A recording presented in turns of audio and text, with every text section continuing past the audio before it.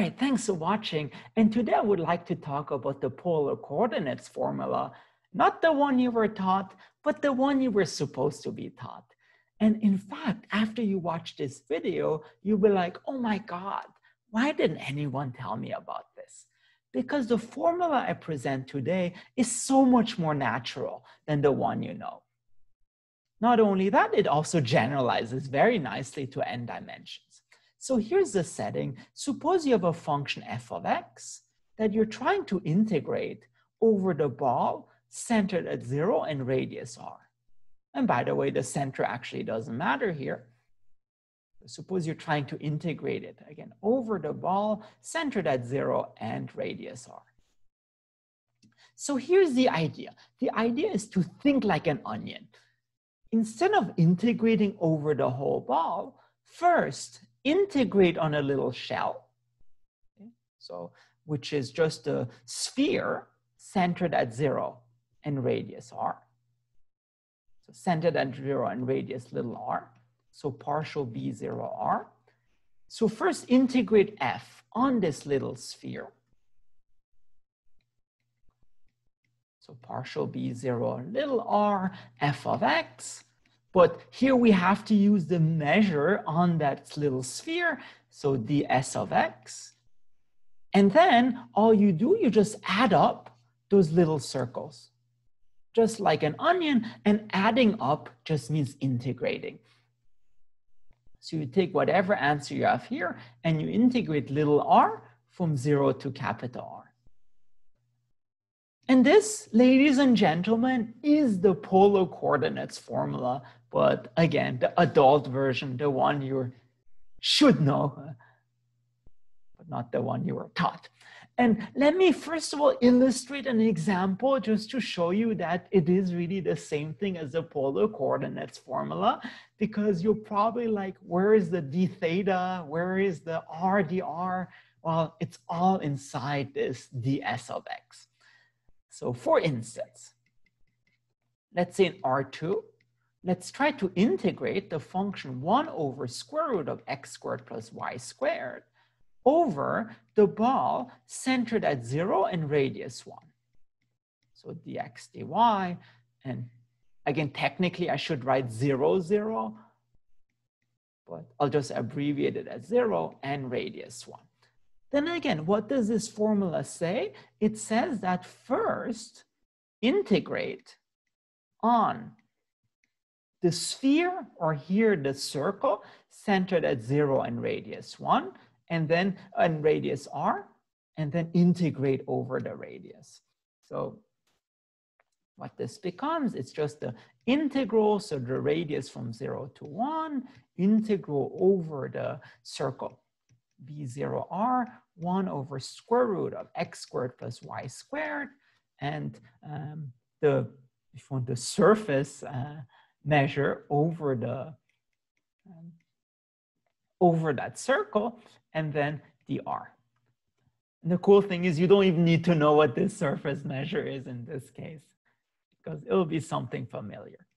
Now, if we're on this circle of radius little r, this thing, 1 over square root of x squared plus y squared, it just simplifies to 1 over r. So all you have to do is integrate the function 1 over r over that circle. So ds xy dr, and again, the beautiful thing, this comes out. And so you're left with the integral from 0 to 1, the integral over the circle, sorry, 1 over r over that circle of, if you want, 1 ds xy dr. And the important thing is the integral of 1 over any region is the volume or area, or here the length of the region. So this becomes the integral from 0 to 1 of 1 over r, again, the length of this circle, and then dr. So again, we have the circle centered at 0 and radius r, while the perimeter of this is 2 pi r. 0, 1, 1 over r, 2 pi r dr, which kind of explains what this surface measure is. So in this case, all it is, it's basically r d theta. Because you see, this r pops out, and this 2 pi, you just get it from integrating the function 1 with respect to theta. So in fact, this is really the same as the polar coordinates formula in 2 dimensions. And just to finish this problem, this becomes the integral of 2 pi from 0 to 1, which gives you 2 pi. So that's very good. And all right, but that doesn't explain why it's so useful. The awesome thing is this polar coordinates formula not only works in 2 dimensions, but in any dimensions. So this thing where you integrate, again, over any ball really, d0r f of x dx equals integral from 0 to r over all the shells. So f of x ds of x dr. Again, this is valid for any dimension. And in fact, if you try it out in 3 dimensions, it turns out the surface, the surface measure on the sphere is just r squared sine of phi d theta d phi. Again, depending on which convention you use for theta and phi. So this is in spherical coordinates. And you can use this by just calculating the tangent vectors and crossing them and taking the length. And then eventually you find that. But that's for another time. All right, and not only that, and again, I'll give another example at the end just to show how to do it in n dimensions, but I do want to, while I still have your attention, I do want to say what's awesome about this as well is that it generalizes. And let me tell you for a second about the coarea formula. So what did we do here? We tried to integrate over this region, which is the ball. And the idea was, well, you just decompose it into little shells and you add up the shells. Now, what if instead of integrating over the ball, you want to integrate your function over some weird wobbly region, okay, called D, again, smooth, even though it doesn't look like that way. Well, suppose you can decompose D into level surfaces, or just think shells, where the level surfaces are just given by h equals t. All right, so you have this function h, and the surface, level surface is given by h equals t. Then the coarea formula tells you the following. Namely, suppose you want to integrate a function f dx over the region D. It turns out it's not quite the function f, but because this h could have kinks or wobbles, you have to take into account how much it moves. So it's really integral of f times length of the gradient of h, which again, in most cases is 1. So just really think integral of f equals to the following. So you integrate over all the radii. So before it was r, but here you integrate with respect to t. And again, t could be negative. So from negative infinity to infinity over each shell, which is each level surface, okay, of f of x. Now, before we had the surface measure of the sphere or something, here you just have to replace it by what's called the n-1 dimensional Hausdorff measure. I know, a lot to be swallowed, but it's basically, if this is 2-dimensional, it's just a 1-dimensional measure called the Hausdorff measure. And you integrate that with respect to whatever radius you have. So this is the integral over every shell, and then you integrate it over all the shells.